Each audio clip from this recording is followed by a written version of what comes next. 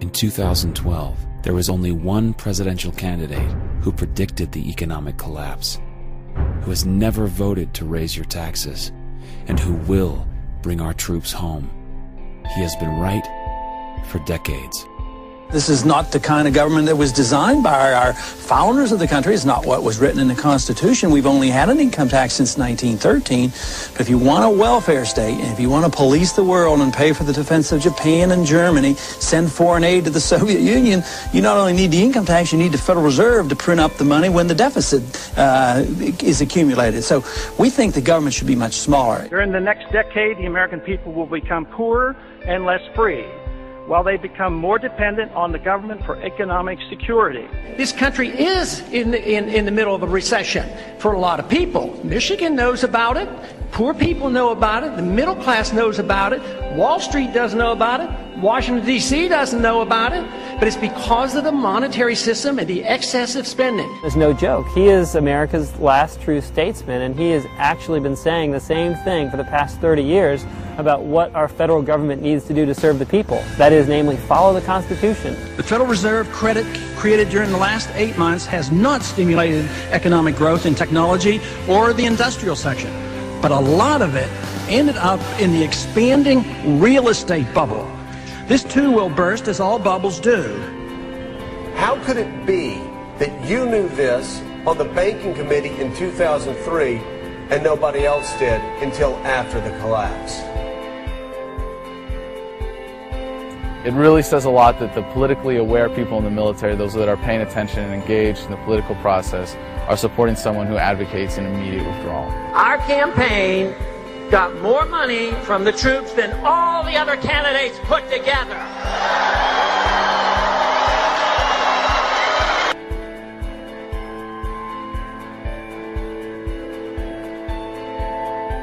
I'm a Marine Corps veteran, and I wanted to tell you why I support Ron Paul for president. It means a lot to me as a veteran to know that he's served his country in uniform and made the sacrifices that other veterans have made in the past.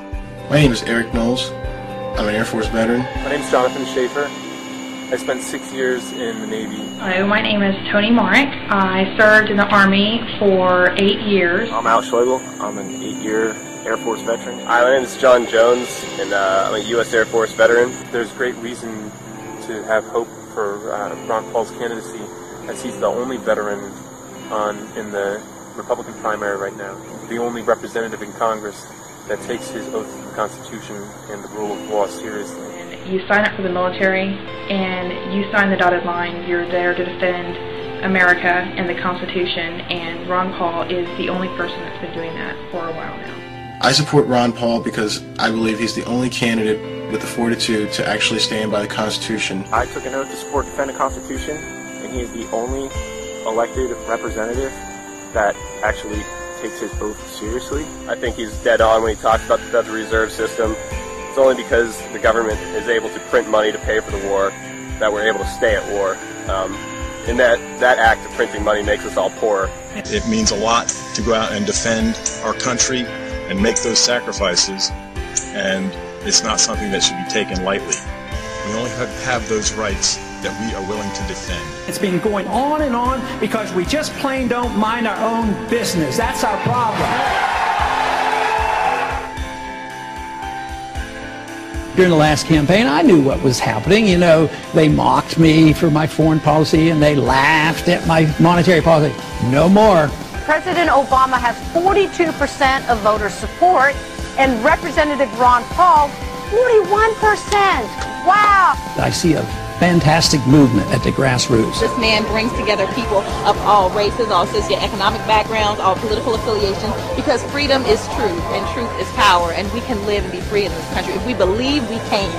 What's appealing about him overall is that he is intellectually honest and that he obviously has a lot of integrity. Ron Paul is at least not a pander, he's sincere. The reason people are worked up about Ron Paul is because they sense that he's genuine. that he's not a sellout, that he's not taking money to espouse certain positions like 99% of other politicians. The one guy in the field, agree with him or don't agree with him, who doesn't go out of his way to regurgitate talking points or change what he believes to fit the audience he's in front of. You served, as you said, 20 years in Congress, but you're not going to take a congressional pension. Right. As an obstetrician, you never took Medicare or Medicaid for your patients. Never.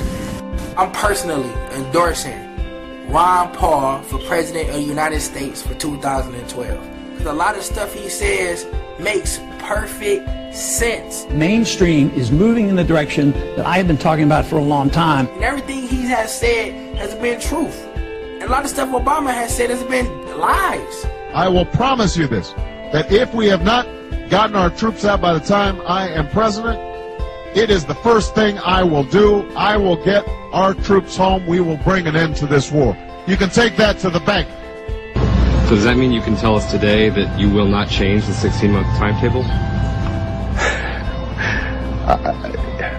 I like Ron Paul. I think he's cut from a different cloth than the rest of those people who are, of course, selling their souls to the corporate interests who back them.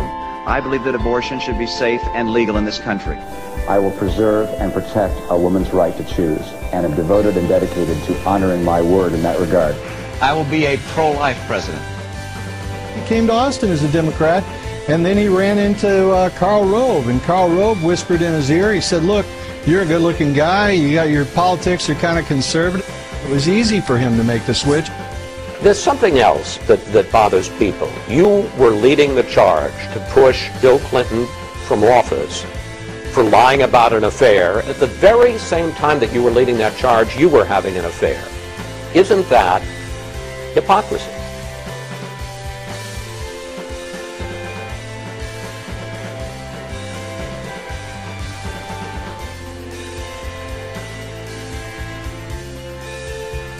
They represent the status quo. And this is what excites so many people now. They're sick of the status quo. Suddenly, a lot of people who love the country and haven't voted precisely because they feel like it would be an insult to the great history of this country to vote for one or the other criminal are so excited at the prospect that, wait a minute, maybe the country can be saved after all. I do think you should value people who speak from the heart and who tell the truth. And you should also value people who honor the vision of your founders and respect the most sublime constitution devised by human intelligence. We want an America full of principled people, not people who say one thing and do something else. Ron Paul has been consistent for more than 30 years, and he's been absolutely right about the most important issues facing this country today, which means that when he's elected, we can trust that he'll actually do what he says he's going to do, and that what he does is actually going to work. This country is in a revolution. They're sick and tired of what they're getting, and I happen to be lucky enough to be part of it. Don't get involved in these wars. Just bring our troops home.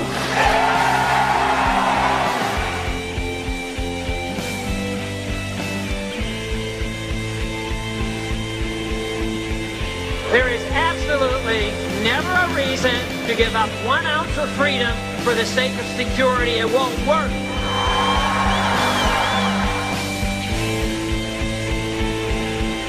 There is no authority in the Constitution authorizing a central bank, which means there should be no Federal Reserve System.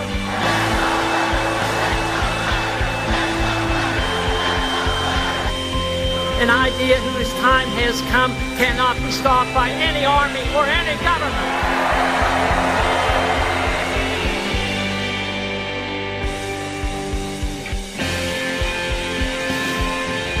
As a congressman, Ron Paul voted against every single bailout. He voted against Obamacare.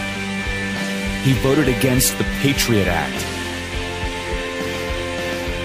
In Congress, Ron Paul has never voted to raise your taxes. He's never taken a government junket or voted for an unbalanced budget or to raise congressional pay or to restrict gun ownership. As our president, Ron Paul will secure our borders. He'll phase out the IRS and end the income tax. He'll end the Fed and bring our troops home.